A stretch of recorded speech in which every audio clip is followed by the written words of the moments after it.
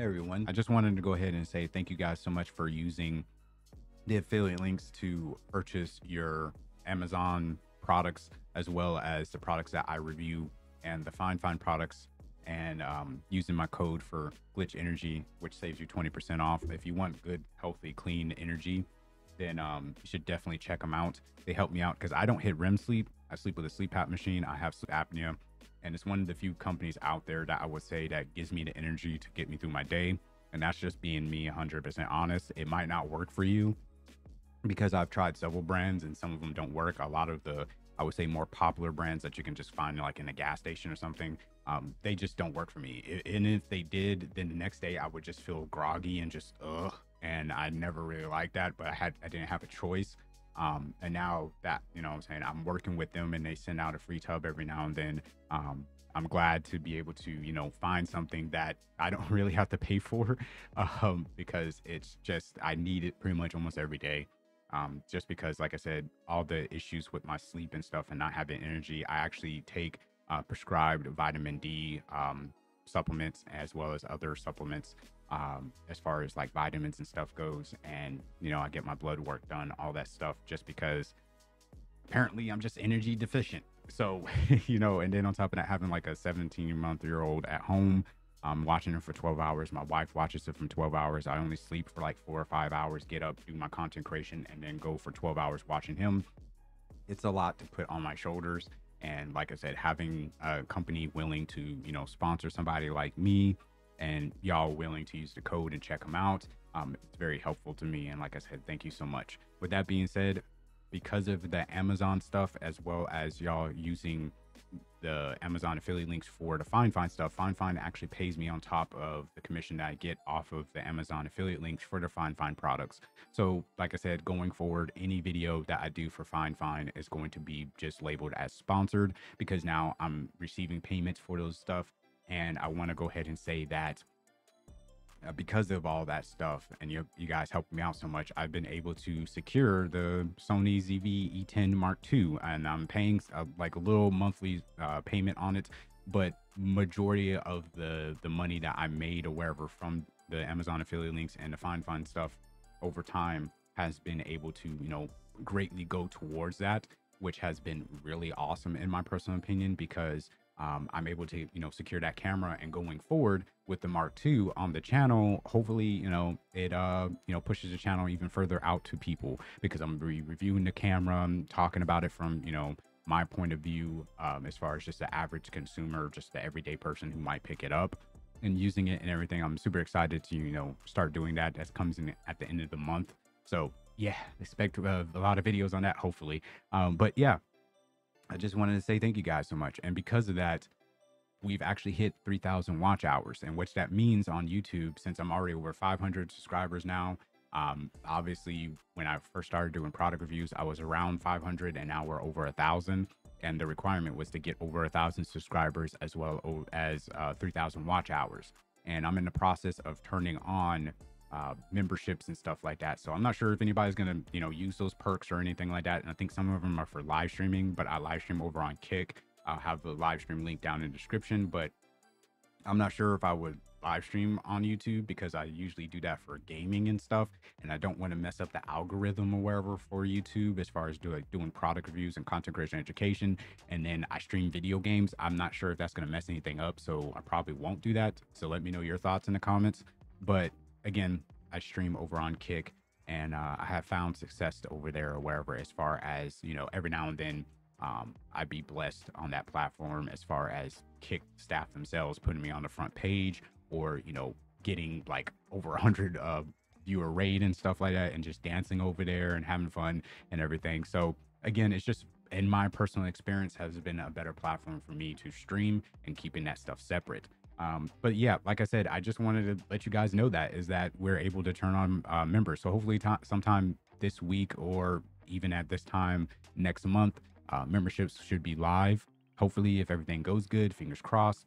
And I'm not sure if I can set tiers or anything like that, but there'll probably, if I can, be like a $1 tier, $5 tier, And at most, if I can set another tier, probably like 10, but it's not going to be anything too crazy. It's just that, it's going to help me out a little bit as far as securing products for the company, for the YouTube channel to do reviews from companies, because uh, as of late, I've been having too many, I would say, really discouraging interactions with companies. I never really talked about it in the YouTube video, but one company I had to threaten legal action against in order to get a refund on a product, because I talked about it in a little bit in my exposing companies video.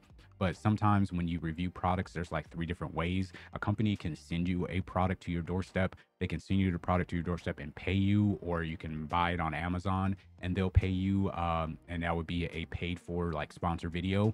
But 9 times out of 10, what a company will do is have you buy it on Amazon, and then they'll refund you the money for your purchase, and then you just proceed to do the review.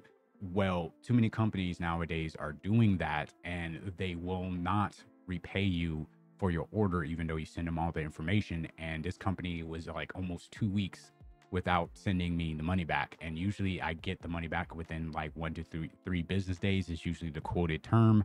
And then usually like a day and a half at most is how long it takes me to get the money back. And for whatever reason, I think this was maybe the CEO of the company or something like that, because they're the one that was handling the stuff and they were acting like it. And they're the ones that had their email on the actual website for contact. And this is a brand that's not like a small brand within like gaming or something like that. This is a brand that makes professional lighting, professional like field monitors and video switchers and all this stuff for like the directorial like stuff and documentaries and everything, like with camera work, like professional setting. And seeing a company that's like that, and they are handling me possibly doing a review, and I was supposed to do some Instagram work for them, and it was just like a bad experience. And then recently I've been working on a review for another company, and usually when I send out emails to work with a company or a company emails me, I have a stipulation guide that I've talked about multiple times on the channel, and I tell them that you're not going to see the video before it goes live no matter what. And this company, wherever, emailed me on the progress, and it's like, I already told you when the video was going to go live. We had already talked about when the video was going to go live and planned it out and everything. So why do you need to know? You know what I'm saying? Like, you already have that information. And I proceeded to let them know that the video was already rendered and I was working on the thumbnail. And they told me that, will you let me see the, the draft of the video? And I'm like, we already agreed on that you weren't going to see the video. And they were like, we just wanted to check it for, specifications and all this stuff. Like, I'll get into it in the actual video itself that's coming up, but it's just like, why do we need to constantly do this with companies? And it's like, every single company always agrees to not being able to see the video before it goes live, and then right before the video goes out to wherever on the agreed upon date and everything, they always try to see the video before it goes live. And it's like, if you wanted that, you should have told me that when we were talking about the requirements that I set forth in order to work with a company. Because at that point, it's like, we won't do the review because I'm not moving on that, because that ruins the authenticity on videos. And that's what I'm saying. Like, going forward, I'm going to have a actual legal binding contract to where if a company does that or pulls that BS in the future, I would just be able to null and void the review, and I just won't review the product. And that's what I'm gonna have to set up in the contract. And I'm already like working on securing that contract or wherever to be able to move forward with that. But that's going to put a lot more pressure on the companies, and I imagine a lot more of them are not going to sign it or want to work with me because they're going to be scared of that. So in the future, like I said, I'm probably just gonna have to purchase products with my own money, and I'm not sure how that's going to work out, because like I said, with companies not trying to pay, companies trying to skirt around the rules that we've already established and agreed upon and all that stuff, it triggers my PTSD, and I'm not trying to deal with that. I had it happen like 2 days ago, and it ruined my whole streaming and stuff yesterday and my mood and everything throughout the day. And it's like, I shouldn't have to go through this.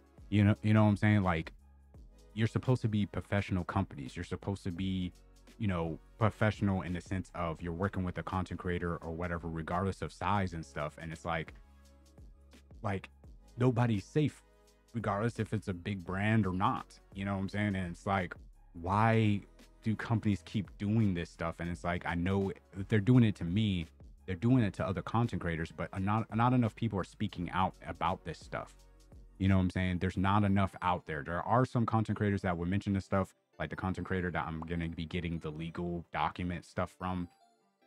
They will mention this stuff, but a lot of them are a little bit more successful, so they can afford to purchase the products, and they have a little bit more, I would say, presence on the platform. So the companies are willing to go through, you know, dealing with the content creator or wherever, in hopes that they will just still review their product, even if they sign that legal document. So it's like, what do I do personally? You know what I'm saying? Being a smaller content creator. So the only thing I think of, like I said, is that legal binding contract. And there's been companies where I just haven't answered their emails because I already get that essence from them, as well as the products just being, I would say, not even noteworthy. So there's really no point to review the products. And that leads me to my last thing I wanted to talk to you guys about. And let me know your thoughts in the comments. But I want to cover more stuff away from streaming.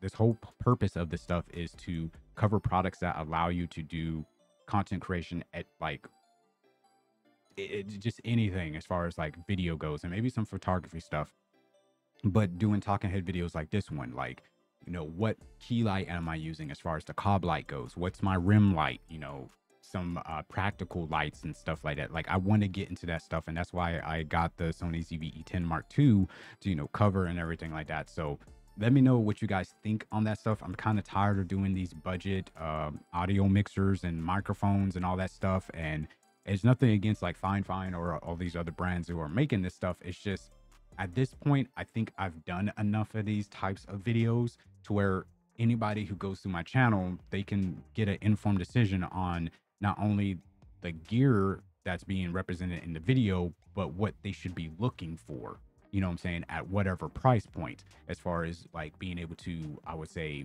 accomplish whatever their goal is for content creation. But I don't think I've talked enough about like cob lights and stuff like that, especially the more professional ones, like my rim light one. And this one up here is like almost a $400 light. And I actually got it for free because of some issues and stuff with other lights. And it's like, that's the kind of stuff I want to start covering. And I just don't know if people who are watching this channel, because they might have subscribed for like a fine microphone, or because more of the stuff I cover, wherever it's more streamery kind of gamery thing. And it's like, I don't want to get trapped in that. And all I've been seeing lately as far as on offer is stuff like these cheap microphones and everything. And it's like, there's nothing new. They're all going to sound decent or something like that. I think we've gotten to that point where these budget items or wherever, they do what they're supposed to do. You know what I'm saying? You can get by with them, you know what I'm saying, by using them wherever. So it's like, what's the point of me covering it? Unless it does sound terrible, it's like, what's the point of me covering it? You know what I'm saying? There's going to be a lot more people out there who are going to clickbait you into thinking like it's the budget Shure SM7B, or they're going to clickbait you into thinking like this is a really good budget microphone or wherever. And if it works for you, it works for you. But in my opinion, it's like, what's the point of me covering this stuff when I've covered and I'm looking at like 7 to 8 different microphones, you know, from different companies and stuff like that, and ones that I purchased my own money. It's like, what's the point of doing any more, especially since I don't do them on a scientific educational level, like checking out like the frequency ranges and like the self noise and like all this other stuff or wherever, and having instruments to, you know, fact check what the manufacturer is saying and all that stuff. Like, I plug it up to an XLR interface and I talk into it, and then you make your own decision. You know what I'm saying? And like, that's the way I approach doing product reviews. And it's like, I want to, you know, broaden the scope of what I cover here on the channel. You know what I'm saying? The whole point is kind of like being a jack of all trades, master of none. And it feels like I'm just being, the scope is too small right now by reviewing the certain products I have been reviewing, at least as of late. And like I said, I want to get back on track. So let me know what your thoughts are in the comments down below. Like I said, would you guys be interested in learning about like soft boxes and stuff like that? I've tested the water sometimes, and sometimes it does good. And I talked about like audio interfaces and stuff like that. And like I said, I want to get into reviewing, you know, this key light as well as this rim light and stuff, give my thoughts and opinions, and covering other stuff that will help you accomplish your content creation outside of just sitting at a desk streaming. And like I said, I think I've covered too many of those types of things. And it's like, okay, what about the people that want to know about cameras, LUTs, the settings for cameras, what should use for your top downs, your talking head videos, accessories for your, like your lenses and stuff. And like I said, your lighting and everything like that. Where are some budget friendly options out there? Maybe a budget friendly option that's, kind of like overkill, the last light that you would need or whatever for, just, not these streaming panel lights or wherever, but like actual professional lighting, like this rim light back here and this light and everything. Like that's the kind of stuff I want to cover. So again, just let me know in the comments down below if that's something that you guys would be interested in. With that being said, this was supposed to be a quick video. I don't know how long it is, but it feels like it's super long. So I'm gonna go ahead and end it here. I'm gonna hopefully hop on my live stream and, have a good time over there. And like I said, not sure how sparingly the videos are going to be going forward, because these companies, man, and like I said, if I have to rely on my own income and we're having to actually potentially get a car, just because my old one has been failing me and stuff like that, I'm not sure, like I said, being able to acquisition the funds to acquire, products and stuff, I'm not sure how that's going to go. But like I said, at bare minimum, I'm going to have this legal binding contract, because it's just not been a good experience so far nowadays. So yeah, let me know, like I said, those things down in the comments. Thank you again so much for using the affiliate links and all that stuff. Don't forget to use code SQUID on checkout for Glitch Energy, link in the description, to save you 25% off. Check out some fine products, reviews at the end of the video, and I'll catch you guys in the next one. If you're new to the channel, don't forget to subscribe, like, comment, and see you guys later. God bless you and yours. Deuces, everybody. Much love.